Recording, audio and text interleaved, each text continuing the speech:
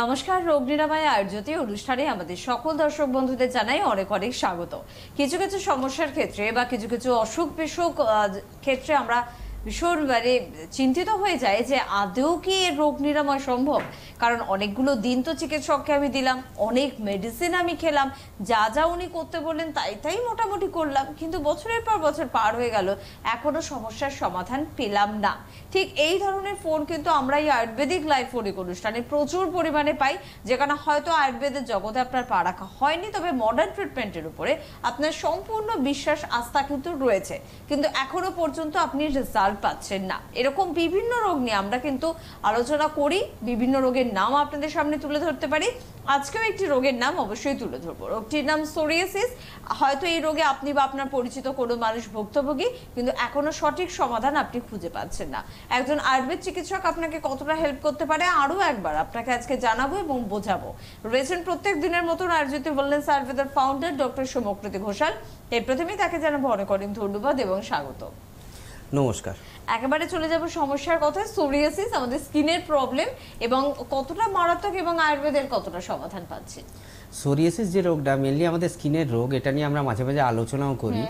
তো আমাদের যেটা আয়ুর্বেদে বলা রয়েছে, এটা কুষ্ঠ রোগের অন্তর্গত পড়ে, এবং সেখানে ক্ষুদ্র কুষ্ঠ যে 11টি রয়েছে তার মধ্যে একটি রয়েছে এককুষ্ঠ বলা হয়। সেই এককুষ্ঠটাই হচ্ছে মডার্ন সায়েন্সে যেটাকে আমরা সোরিয়াসিস বলে থাকি।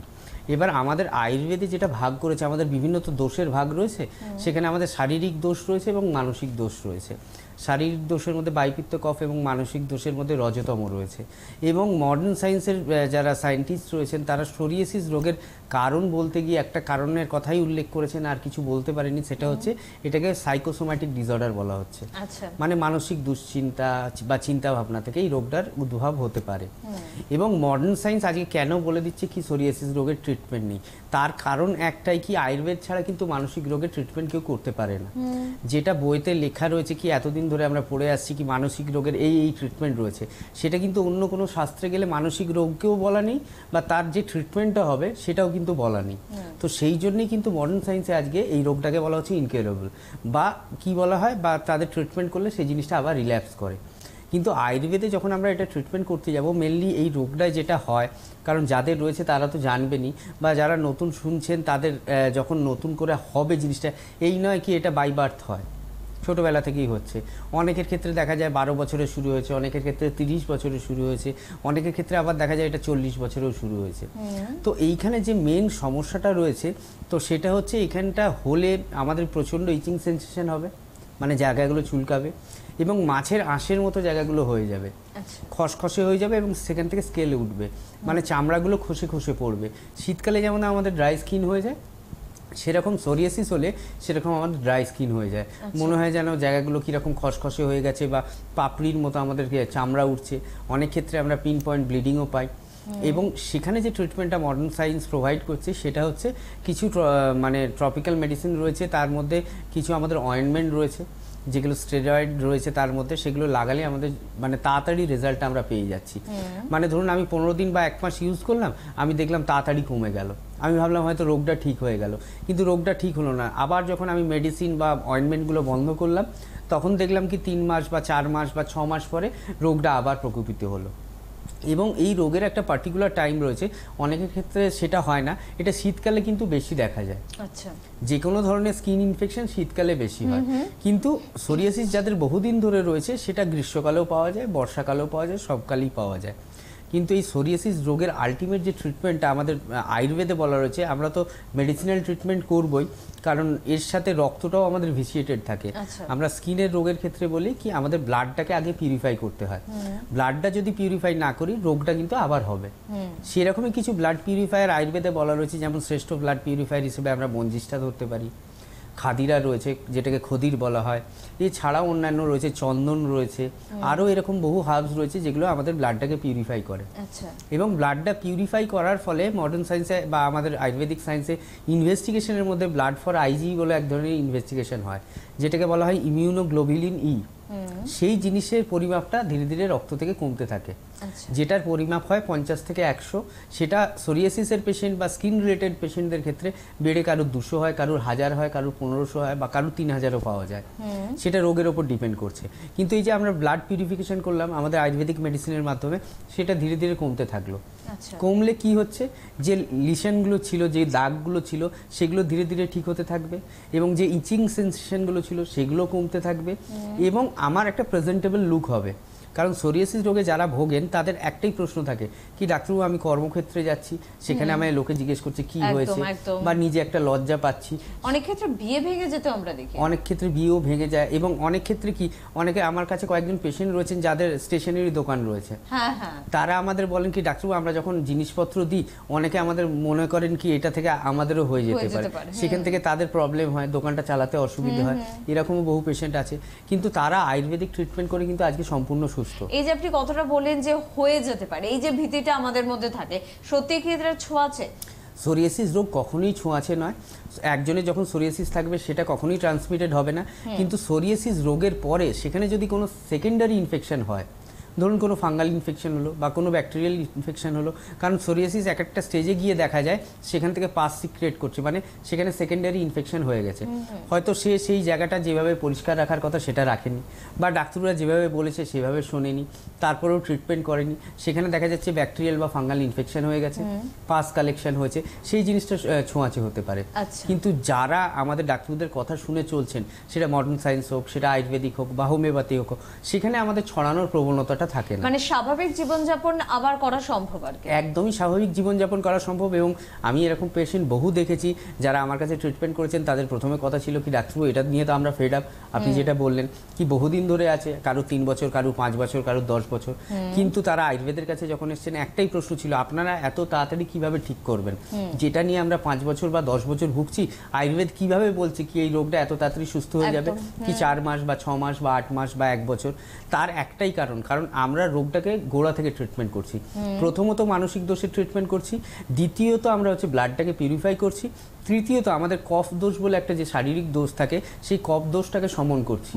সেটাকে শমন করতে গেলে আমাদের পঞ্চকর্মের মধ্যে বমন প্রক্রিয়া রয়েছে, সেই বমন প্রক্রিয়া হচ্ছে একদম বেস্ট প্রক্রিয়া এই কফটাকে কমানোর জন্য। যে অ্যাগ্রাভেটেড কফটা রয়েছে, যখন এটা কমে যাচ্ছে তখনই অটোমেটিক্যালি সোরিয়াসিস রোগটা কমছে, এবং দ্বিতীয়বার আর এই জিনিসটা ফিরে আসছে না। এটা একটা বড় দিক, কিন্তু যে আমার সমস্যা কমে গেল, কিন্তু আমি কিছুদিন পর দেখলাম যে সমস্যা আমার আবার ফিরে এলো, তাহলে সেই কমে যাওয়াটার কিন্তু কোনো মানে থাকে না। কিন্তু আয়ুর্বেদ চিকিৎসায় সম্পূর্ণভাবে সেটা ফিরে না আসার একটা প্রতিশ্রুতি কিন্তু আমরা কিন্তু পাই। আর যাদের সোরিয়াসিসের সমস্যা রয়েছে তারা তো অবশ্যই সে কারণে যোগাযোগ করবে। যখন আমরা ফোন পাই তখন আপনাদের তরফ থেকে একটা প্রশ্ন থাকে যে আপনার সোরিয়াসিসটা হয়েছে কোথায়, তারপরে এটা বিভিন্ন জায়গায় হতে পারে, এবং এটা কি বিভিন্ন রকমের টাইপের হয় নাকি টাইপটা একই রকমের হয়? না, সোরিয়াসিস আমরা মেইনলি যেটা ভাগ করি 4টে ধরনের হয়। একটা হচ্ছে হোল বডি সোরিয়াসিস, যেটা আমাদের সারা শরীরে থাকতে পারে। একটা শুধুমাত্র আমাদের প্লেক্স সোরিয়াসিস বলে, যেটা হাতের কোনোই বা মানে হাঁটুতে হতে পারে। এবং তৃতীয় যেটা হয়, যেটাকে আমরা স্ক্যাল্প সোরিয়াসিস বলি, যেটা শুধুমাত্র আমাদের মাথার খুলিতে হয়, মানে সেখানে ড্যান্ড্রফের মতো হবে, জমে থাকবে।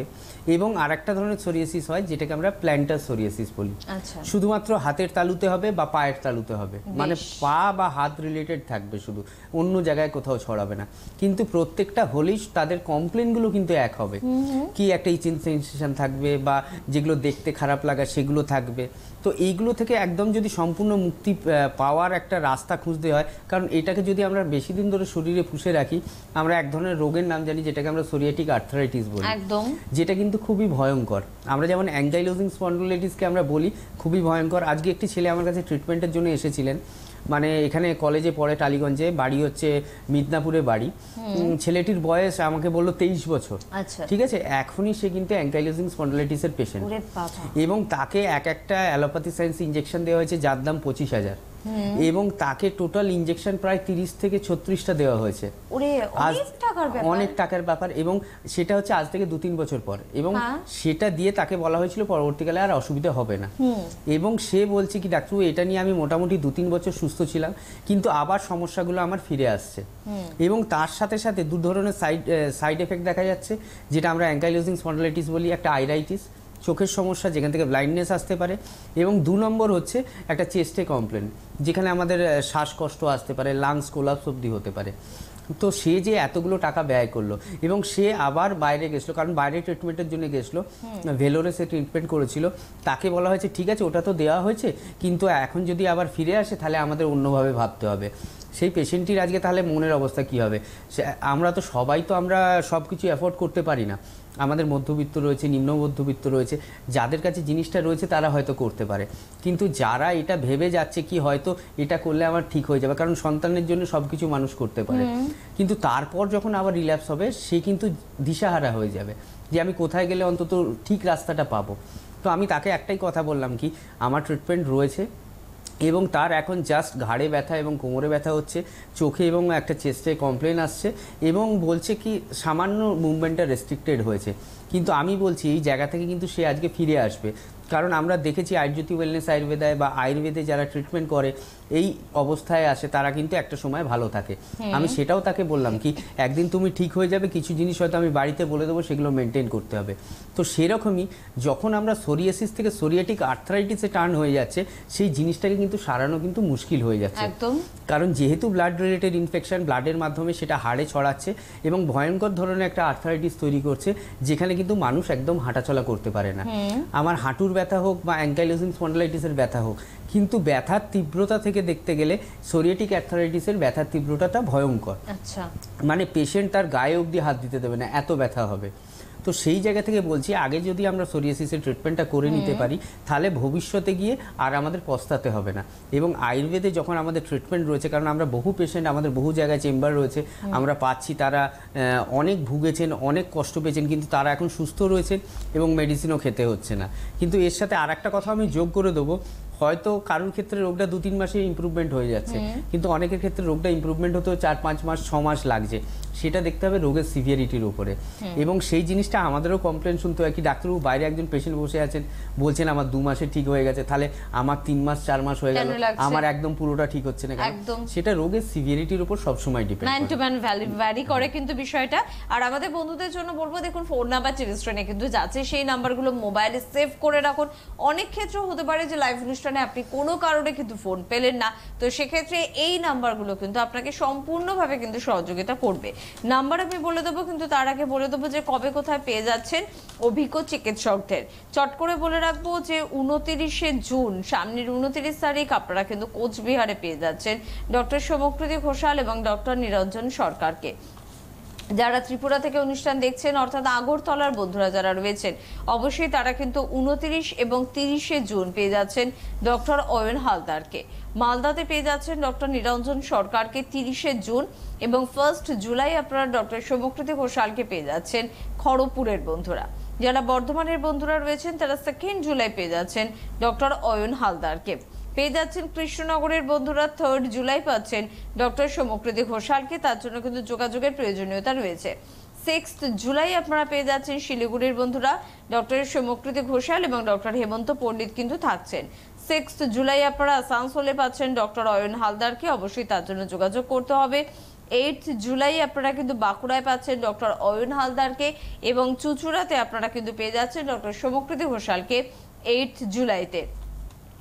তার আগে 7 তারিখের কথায় চলে আসবো। 7 তারিখ আপনারা ডক্টর অয়ন হালদারকে পাচ্ছেন দুর্গাপুরে এবং 7 তারিখে আপনারা কিন্তু ডক্টর অপূর্বা দাসকে পাচ্ছেন বোলপুরের বন্ধুরা। 12 জুলাই আপনারা ডক্টর অয়ন হালদারকে পাচ্ছেন বাংলাদেশের বন্ধুরা।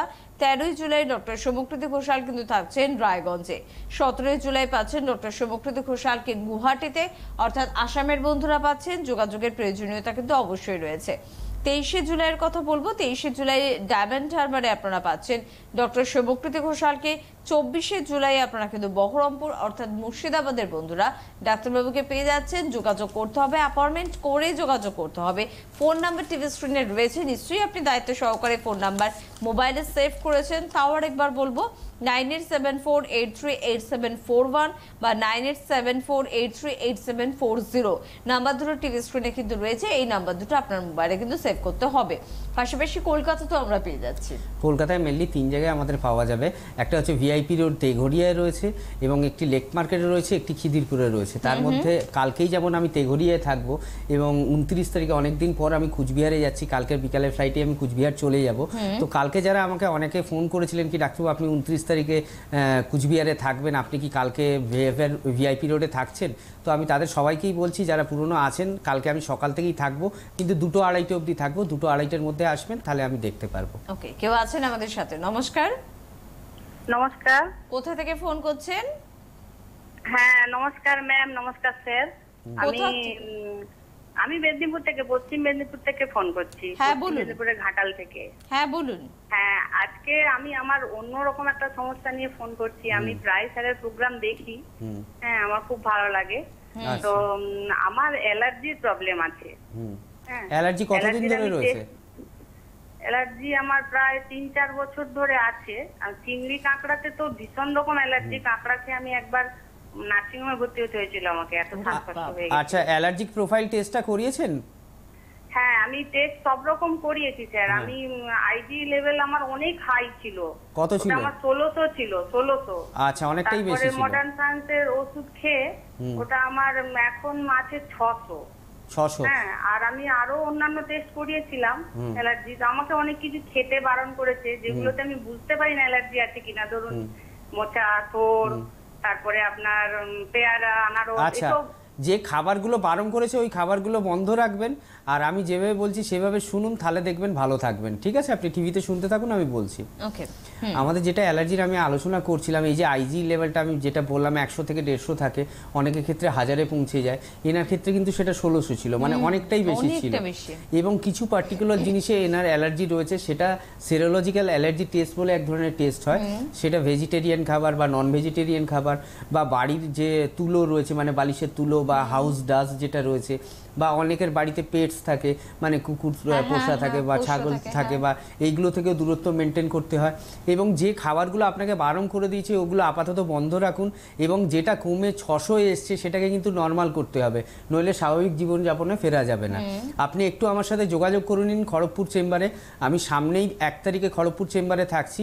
হেল্পলাইন নাম্বারে যোগাযোগ করে নিন, আর যে রিপোর্টগুলো আপনি করিয়েছেন সেগুলো নিয়ে আসবেন। আমি দেখে যে মেডিসিনগুলো বলে দেবো ওগুলো খেলে আমি আশা করব 3 থেকে 4 মাসের মধ্যে আইজি লেভেলটাও নর্মাল হবে, আর ভবিষ্যতে এরকম আর সমস্যা হবে না।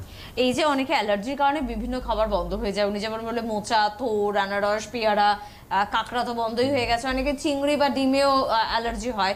তো পছন্দের জিনিসটাকে কি পুনরায় খাবার কি আর কোনো সুবর্ণ সুযোগ থাকতে পারে আমাদের? একদমই থাকে সুযোগ, কারণ ওই টেস্টেই লেখা থাকে, যদি আমার সবকিছু ঠিক থাকে ওটা লেখা থাকে কি 6 মাস অবধি এই খাবারগুলো বন্ধ রাখতে হয়।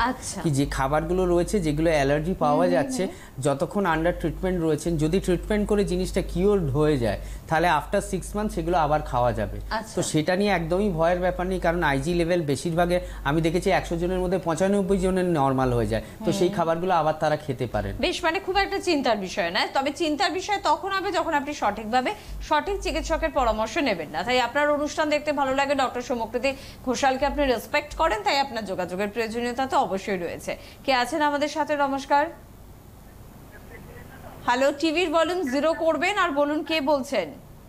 হ্যালো, কোথা থেকে ফোন করছেন? টিভির ভলিউম 0 করুন। কুচবিহার থেকে বলছি, উত্তম কর্মকার। হ্যাঁ বলুন। আপনি শুনতে পাচ্ছেন? আপনাকে বলছি টিভির ভলিউম 0 করতে। হ্যাঁ বলুন, কি সমস্যা? হ্যাঁ শুনতে পাচ্ছি। হ্যাঁ বলুন, টিভির ভলিউম 0 করতে বলছি, সেটা কাজে পরিণত করতে হবে। হাঁটুর ব্যথা। বয়স কত এখন?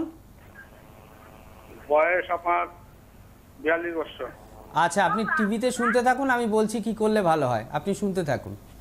তো আমরা অস্টিও আর্থারাইটিস নিয়ে রোজই আলোচনা করি, এবং এই পিছনের এপিসোডেই আমরা অস্টিও আর্থারাইটিস নিয়ে আলোচনা করেছিলাম। এখানে কি হয়, আমাদের হাঁটু ব্যথাটার মেন কারণ হয় কি, আমাদের সাইনোভিয়াল ফ্লুইডটা আস্তে আস্তে কমতে থাকে, এবং যখন কমে তখন পরস্পর হাড়গুলো ঘষা লেগে এই ডিজেনারেশন হওয়ার ফলে ব্যথাটা হয়, এবং সেই ব্যথাটা ধীরে ধীরে শুরু হয়। ধরুন একজনের ব্যথা, আজকে আমার 40 বছর বয়সে, ওনার 42 বছর বয়স, 40 বছর বয়সে আমার ব্যথাটা শুরু হলো কি, অল্প অল্প হাঁটুতে ব্যথা হচ্ছে। আমি কেয়ার করলাম না, আমি হাঁটাচলা করলাম বা যেরকম নর্মাল কাজ করার করলাম, সেটা দেখলাম পরিণতিতে যখন আমার 50 বা 52 বছর বয়স হলো, মানে 10 বছর পর তখন আর হাঁটাচলাই করতে পারছি না, এবং তখনই কথা চলে আসবে কি নি রিপ্লেসমেন্ট করতে হবে। বা আমাদের যে স্বাভাবিক কাজগুলো কি হাঁটু মুড়ে বসা বা একতলা দোতলা ওঠানামা করা বা বাসে বা ট্রামে বা রিক্সায় ওঠা, সেগুলো একদমই বন্ধ হয়ে যাবে। তো আপনাকে বলছি কাজগুলো একটু রেস্ট্রিক্টেড করুন।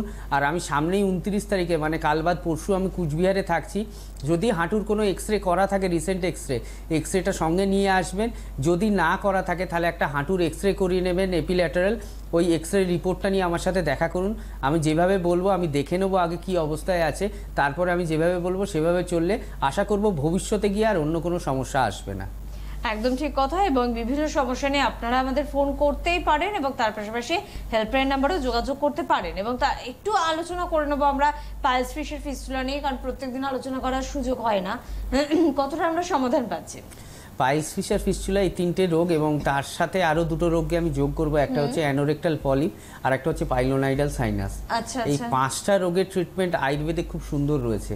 এবং আমরা খারসূত্র নিয়ে আলোচনা করি যে এইটা হচ্ছে বিনা অপারেশনে বিনা রক্তপাতে এই পাইলস ফিশার ফিস্টুলা বা এই ধরনের সমস্যা থেকে একদম সম্পূর্ণ মুক্তি পাওয়া যায়। বিনা অপারেশনে, তার মানে এটা একটা ভালো দিক নিশ্চয়ই রয়েছে, সব সময়ই রয়েছে। এবং পেশেন্টদের কাছে একটা জিনিসই মাথায় আসছে না পেশেন্টদের, কি খারসূত্র মানে কিন্তু অপারেশন নয়।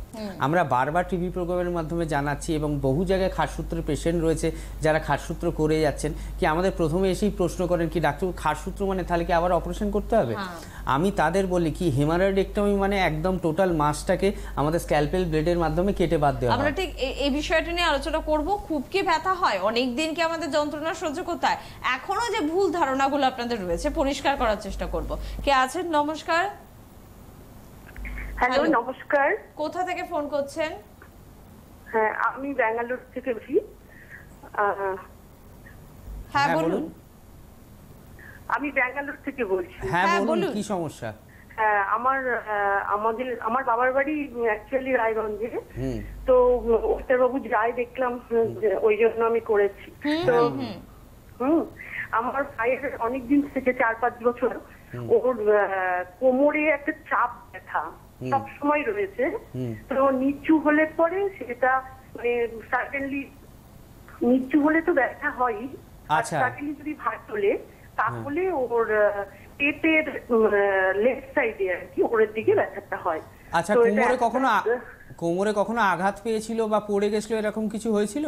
না না না। আচ্ছা, বয়স কত এখন? ওর বয়স এখন 38। আচ্ছা, এমনি কি কাজকর্ম কি খুব ভারী ভুরি করতে হয়? না না, ও অ্যাকচুয়ালি ড্রয়িং আর্টের টিচার, ড্রয়িং শেখায় বাচ্চাদের। আচ্ছা আচ্ছা আচ্ছা, অনেকক্ষণ বসে থাকতে হয় তো তাহলে? হ্যাঁ হ্যাঁ, অনেকক্ষণ বসে থাকতে হয়। আচ্ছা, কোমরে কোনো এমআরআই করিয়েছে?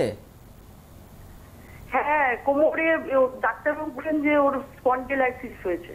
আচ্ছা, না আমি বলছি এক্সরেতে তো স্পন্ডিলাইটিস ধরা পড়বে, এমআরআই কিছু করানো হয়েছে? না না, এমআরআই করাইনি।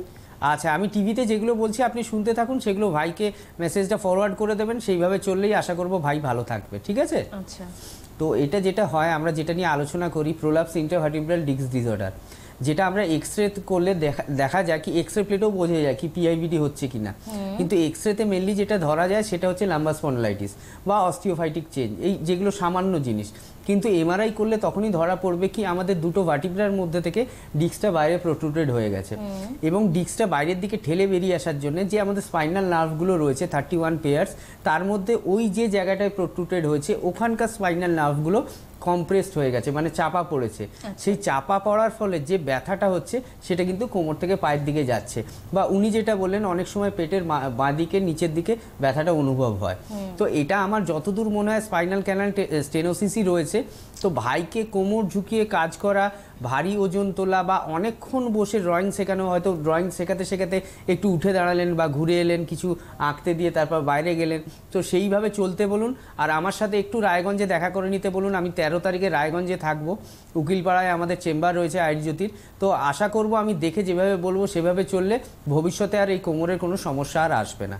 একদম আমরা খাসসূত্র নিয়ে আলোচনা করছিলাম, আরেকবার একটু শুনুন। হ্যাঁ, যেটা আমাদের খাসসূত্র যেটা বেনিফিট, মানে আমাদের যখন জিজ্ঞেস করা হয় ডাক্তার এটা কি অপারেশন, আমরা বলি না এটা একদমই অপারেশন নয়। অপারেশন মানে কি মাছটাকে কেটে বাদ দেওয়া, বা ফিস্চুলা যখন হবে, ফিস্চুলেক্টমি কাকে বলে, যে আমাদের ট্র্যাকটা হয়ে গেছে, যে নালীটা তৈরি হয়েছে সেই নালীটাকে কেটে বাদ দেওয়া, মানে ছুরি কাঁচির ব্যবহার থাকবে, ছুরি কাঁচির ব্যবহার থাকবে, তার সাথে সুতোর সেলাইয়েরও ব্যাপার থাকবে। সেখানে কিন্তু আয়ুর্বেদে সেই জিনিসটা নেই।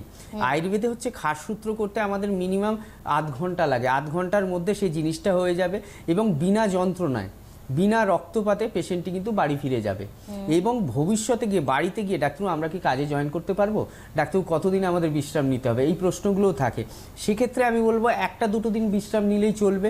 ঘরের মধ্যে হাঁটাচলা বা বাড়ির বাইরে গিয়ে একটু হাঁটাচলা, সেটাও 1 দিন পর থেকে চালু হয়ে যাবে, কোনো অসুবিধে থাকবে না। হয়তো ব্যথাটা থাকলে 1 দিন বা 2 দিন স্টে করবে, তারপরে আমাদের যে মেডিসিন রয়েছে তার মাধ্যমে জিনিসটা ঠিক হয়ে যাবে। কিন্তু এই খাসসূত্রে আমাদের বেনিফিটটা কি, আমরা ওটা করব না, কেন করব, এটা একটা বড় প্রশ্ন, উত্তরে ফিরবো অবশ্যই। কে আছেন? নমস্কার। হ্যাঁ নমস্কার ম্যাডাম। কোথা থেকে ফোন করছেন? আমি বসে ফোন করছি, উত্তর চব্বিশ পরগনা। হ্যাঁ বলুন। একটা প্রশ্ন আছে, আমার একটু অ্যালার্জির সমস্যা আছে, সেটা কিভাবে হয় আমি নিজেই বুঝতে পারি না। বিষয়টা হচ্ছে আমার কোনো চুলকায় না, কিছু খেলে হয় এমন কিছু না, আমার নাক দিয়ে কাঁচা জল ভরে হঠাৎ করে হাঁচি হয়, প্রচন্ড হাঁচি, মানে একসাথেই 20-30টা হাঁচি পরস্পর পড়তে থাকে। সাইনাসের কোনো সমস্যা নেই তো? হ্যাঁ স্যার বললেন। সাইনোসাইটিস বলে কোনো রোগ নেই তো সাইনাসের? না স্যার, আমি তো সাইনাসের ডাক্তার দেখিয়েছি, তেমন কিছু বলেনি এই সম্পর্কে। আচ্ছা, এমনি ধুলোবালি থেকে মনে হয় বেশি হয় না? হ্যাঁ স্যার, আমি আগে ওই রেডিমেড গার্মেন্টসে কাজ করতাম, তারপর থেকেই এটা হয়েছে দেখছি। আচ্ছা ঠিক আছে, বয়স কত এখন? 31 প্লাস। আচ্ছা, উত্তর 24 পরগনা কোথা থেকে বলছেন? বসিরহাট স্যার। বসিরহাট, ঠিক আছে, আপনি শুনতে থাকুন, আমি বলছি কি করলে ভালো হয়। তো আমাদের শুধুমাত্র ওই পেশেন্টটির কথা থেকে আমরা বুঝতে পারছি শুধুমাত্র আমাদের অ্যালার্জি কিন্তু খাওয়া থেকে হয় না। অ্যালার্জি কিন্তু বিভিন্ন কারণে হতে পারে। যেমন আমরা বিছানা ঝাড়ছি, বিছানা ধুলো থেকে যদি আমাদের অ্যালার্জি হয় সেটা আমাদের অ্যালার্জি হয়ে যায়। কখনো এরকম আমরা পেশেন্ট পাই কি আমরা সূর্যের মানে রোদ্দুরে গেছি, যাদের সান অ্যালার্জি রয়েছে তাদের কিন্তু এই সূর্যের রোদ্দুর থেকে অ্যালার্জি হয়ে যাবে। অনেকের ক্ষেত্রে পোলেন রয়েছে, অনেক ধরনের রেণু রয়েছে। অনেকের ক্ষেত্রে ও বললো গার্মেন্টসে কাজ করতো, সেইখানে যে কেমিক্যাল রয়েছে তাই সেই কেমিক্যাল থেকে জিনিসটা অ্যালার্জিটা আসবে। তার জন্য সেরোলজিক্যাল অ্যালার্জি টেস্ট বলে এক ধরনের টেস্ট রয়েছে, এটা করতে হবে যে কোন পার্টিকুলার জিনিসটা থেকে আপনার অ্যালার্জিটা হচ্ছে, এবং আইজি লেভেলটা সাইড বাই অবশ্যই করতে হবে। আপনি একটু আমাদের সাথে কলকাতায় দেখা করে নিন, বসিরহাট থেকে আমার মনে হয় নিয়ারেস্ট চেম্বার ভিআইপি রোডটাই ঘড়িয়াটাই হবে। তো আপনি একটু যোগাযোগ করে নিন, আমি যে টেস্টগুলো বলবো ওগুলো করিয়ে নেবেন এবং মেডিসিন কিছু বলে দেবো, সেগুলো খেলে কিন্তু এই যে হাঁচি কাশি বা এটাকে অ্যালার্জিক রাইনাইটিস বলা হয়, মডার্ন টার্মে এটাকে অ্যালার্জিক রাইনাইটিস বলা হয়। কি কাঁচা জল ঝরবে এবং স্নিজিং হবে, এটা কিন্তু ভীষণ দেখা যায় অনেকের মধ্যে, আমরা রাস্তাঘাটে দেখি, একদম কমন। তো আপনি একটু যোগাযোগ করুন, অবশ্যই দেখবেন খুব তাড়াতাড়ি ভালো হয়ে যাবে। কে আছেন? নমস্কার। হ্যালো, মনে হয় ফোনটা কেটে গিয়েছে। যাক, যে বিষয়ে আলোচনা ছিলাম, মোটামুটি খাসসূত্রের হাত ধরলে আমরা কিন্তু সমস্যার সমাধান পাবো, পাইলস ফিশার ফিস্টুলা বা বাকি যে সমস্যাগুলো ডাক্তারবাবু বললেন। তবে আরো অনেক সমস্যা নিয়ে আমরা আলোচনায় ফিরে আসবো পরবর্তী লাইভ ফোনিং অনুষ্ঠানে। ডাক্তারবাবুকে ধন্যবাদ অবশ্যই আমাদের বন্ধুদের। ভালো থাকবেন, নমস্কার।